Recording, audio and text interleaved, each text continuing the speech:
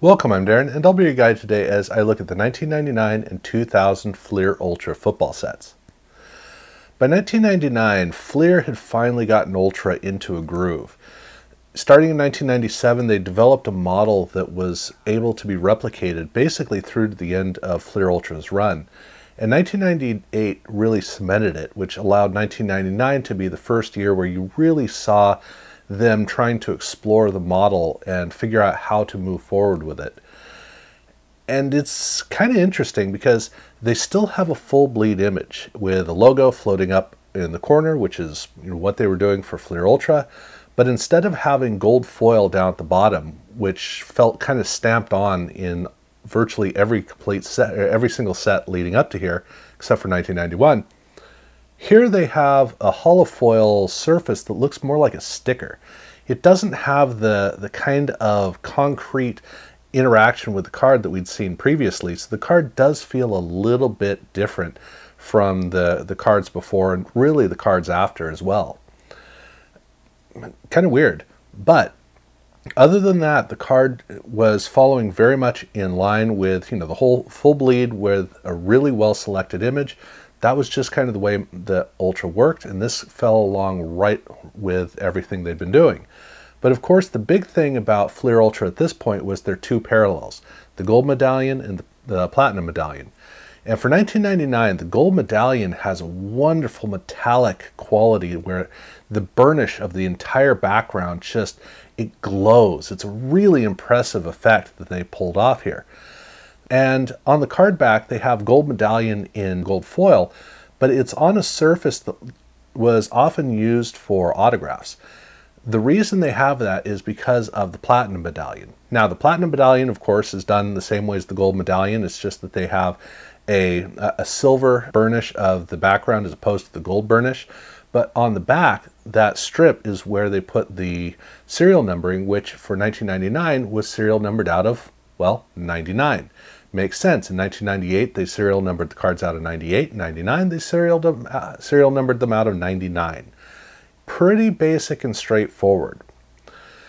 The rookies, however, are very different. And this was pretty interesting because this is the only time that this isn't the only time, this is the first time that they did a single release of Ultra in quite a while. And in fact, single releases is what they would do from here on out. So there was no Series 2 in 1999, which means all the rookie cards show up in the main set. You don't have any confusion about it's a Series 2 card, but is it the actual rookie or not? Here it's all very straightforward, but it also means that all the rookies come in their college uniforms, not with their pro uniforms. But the cards are very distinct because right on the front they have two ovals for a logo that very prominently says rookie. This is a card that's not backing down. It is really making sure that people get the idea that these are rookie cards. They also use gold holofoil, which is a nice treat. It makes a little bit of a difference from the veteran cards in the set.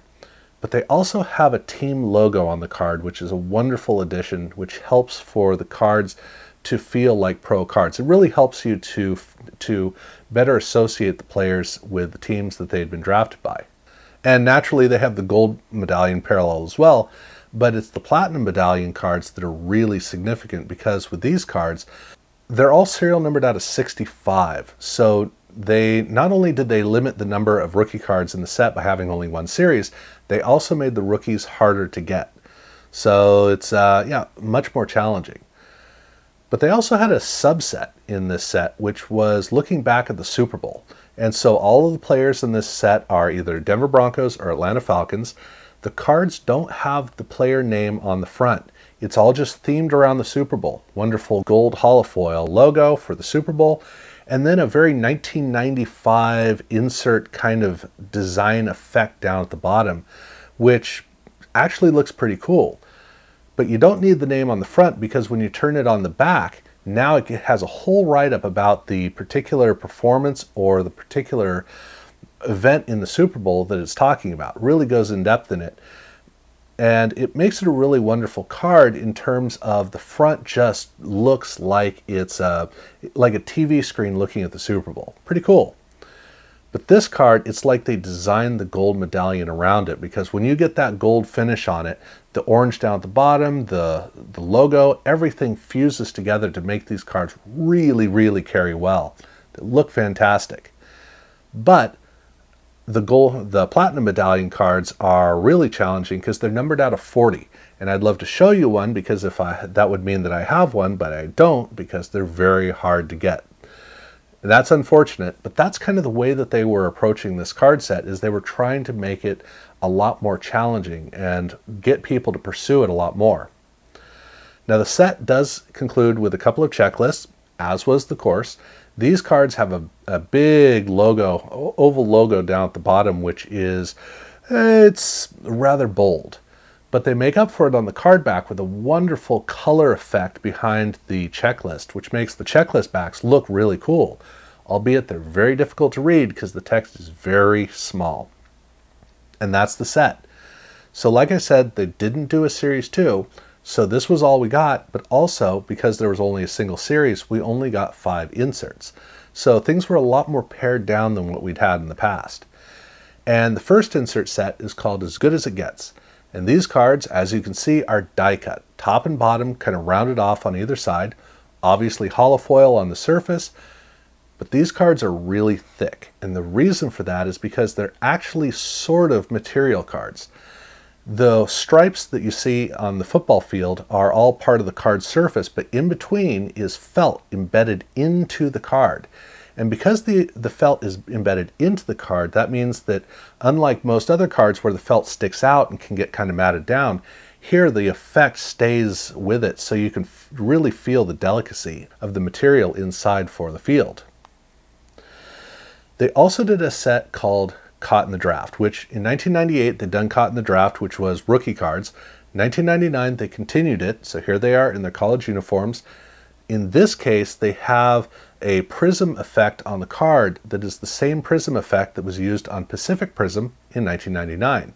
But where in Pacific Prism they allowed the prism itself to read, here in this case they have this colorful backdrop behind that is very powerful, and it lacks elegance. I will say that.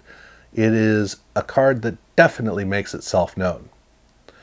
But they did have a couple of cards that had some fun intricacy to it. The first one being Counterparts, which looks at a couple of teammates, and the players they have a glossy finish.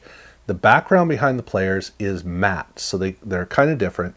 And then the whole design theme on the inside, the colors, that has holofoil. It has different spectral ranges, which makes the card kind of playful and kind of fun.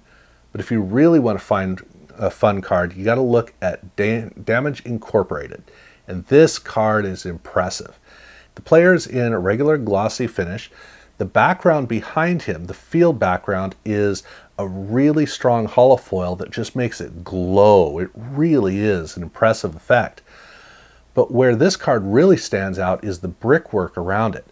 The brickwork is embossed, and so all of each one of the bricks has its own texture to it, but it's not a matte surface. It's actually a metallic gray with kind of a holofoil effect.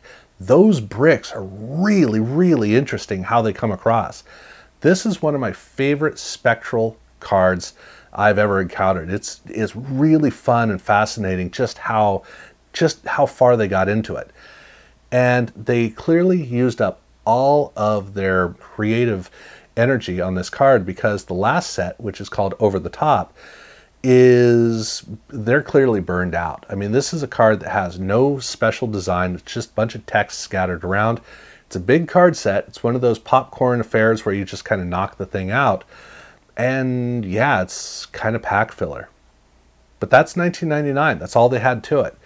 So the card set was now getting more refined, which allowed collectors to be able to focus better on collecting the sets, although the parallels were starting to get more challenging to pursue. So it was kind of a double-edged sword. But because the sets were smaller, it did make, for those who did try to pursue the parallels, it made it a lot easier to go after them. 2000 was their opportunity to show how creative they were in evolving their cards. And for the 2000 card model. They still use the same full bleed image with the floating logo and the text at the bottom. The images are not usually quite as well chosen as in previous years, but the text down at the bottom reads a lot better. It's holofoil like in 1999, but it doesn't have that sticker feel. It feels more like it's stamped on like in previous years. So it feels more like a Fleer Ultra card set like you were used to, but the blocky letters do enter into a new phase of the evolution of Ultra. But what's really distinct about the card is the card back, which is so powerful, screaming at the top of its lungs, amazing amount of wasted real estate. It's weird because Fleer Ultra had always been kind of an elegant card, and the card back always had some intricacy to it. And here they just went, you know what, here it is, get over it. And you may notice I'm not quite over it yet. It's a lot. Now, the parallels for this card set these are pretty interesting because the gold medallion, you'll notice it's die cut, which for Fleer, they had very rarely done die cut parallels. That was more of an upper deck thing.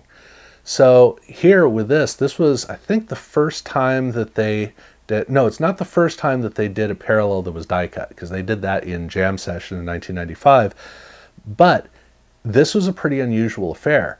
It's not a lot of die cutting, it's just rounded off at the top, but it makes the cards very distinct and a lot more fun because of how different they are. But you'll also notice that the gold medallion text is now a design theme along the top of the card, so it's integrated more into the kind of busyness that these cards tend to have. But I've also got a note about the finish of the background, which in this case, it's also a metallic gold, but it actually kind of changes. So there are times when there's hardly any gold finish and the colors of the background actually come through. There are other times where you move the card and then the whole thing is just turned into a gold finish. So it's actually kind of an interesting card they pulled off. But the platinum medallion cards, obviously everything is done with silver, but in this case the cards are numbered out of 50, not out of the 100 that you would have assumed. So here they're trying to make this a lot more challenging. There's a lot more of a desire for you to be ripping through packs. So definitely scaling things back. And then for the rookie cards, the rookies are the same as the regular cards, so they don't have anything different except they have a red box down at the bottom instead of black. They also are in their college uniforms, but when you get over to the platinum parallel of the cards, well, these are serial numbered out of 25. This is a very difficult portion of the set to collect because these cards are very well pursued, one card in particular.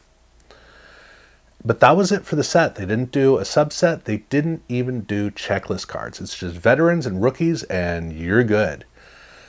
So fortunately they made up for it by having 6 inserts as opposed to 5. And the first insert set is called Dream Team, which I would love to say is copied from Score because Score is no longer around, but in football, I can't say that. Score was still around, so they just went with Dream Team. These cards have a very dark finish on them with kind of a space-like effect that almost looks like a tractor beam from a spaceship is coming down on the player. The card, though, is all about a star effect that is speckled around on the card, which we had seen that in Pinnacle in 1998, especially with the WNBA cards. Here, it's at times difficult to see, and at other times it's very prominent. It's very clear how it comes across, but it really makes the cards look really cool, especially with the dark background on the card. The next set that they have is a horizontal card called Fast Lane, and this is quick playmakers. And what I like about this is they took away the natural environment of a football player, and they have this kind of speedy effect where it's very dark and it shows the player in a way we're not used to seeing him. It really is kind of interesting. I like how the cards come across. They did not do Caught in the Draft for 2000, but they did kind of replace it with a set called Head of the Class, which does the same thing. It's the rookie cards in their college uniforms. It has a prism effect on it, but here it's a fragmented prism effect, which still kind of has the grid to it. Kind of strange how that works. And the backdrop is very bold and very bold. I think that's the word that I want to go with for these cards. And then they have a set called Instant 3-Play. And Instant 3-Play is basically a look back at notable performances over the course of the year. So this is looking at whether it's a performance or it's a statistical achievement, whatever it is essentially a look back at the previous year. Pretty basic. But they did have one card that had some intricacy to it, which is called Millennium Monsters. And this has a light embossing to the card. It has a very dark, heavily lacquered effect to the card, but it also has copper foil. And I don't know why companies didn't use copper foil very often, because that orange burnish looks really cool. Makes this card work really well with the particular color tone of the cards. So it's not an overdone card. It's just subtle enough that it's kind of intriguing. But the last insert set is one I really got to take a note of, which is 1 by 1. And the reason I got to take note of this is that the card has the edges of a playing card, rounded corners. But in 1999, Fleer Metal had done that with a whole set. And metal cards in most cases, but not in all cases. And this is a card that could very easily be mistaken for being in that. The holofoil does it, the edges do it. Obviously the Ultra logo shows that it's Ultra, but it's one card that I got to note, it actually shows up here in this set. It doesn't show up in the metal set. At any rate, that was it. That was the close of 1999 and 2000 Ultra. More streamlined, more straightforward, just kind of knocked through it, which is kind of a relief considering how big some of the sets had been in the previous years. But also at the same time, there was more magic with at least with the inserts that you got between Series 1 and Series 2. Here they weren't doing that, but they had finally established a model moving forward, so all card sets would have just little tweaks here and there as they moved forward. But at least it was reliable, which would give Ultra the ability to hold up with Fleer all the way through to the end. So, I'm going to look at 2001 and 2002 separately. That's going to come up at some point. I'll get around to it. So definitely watch out for that. Do subscribe if you haven't done so already. And thank you very much for watching.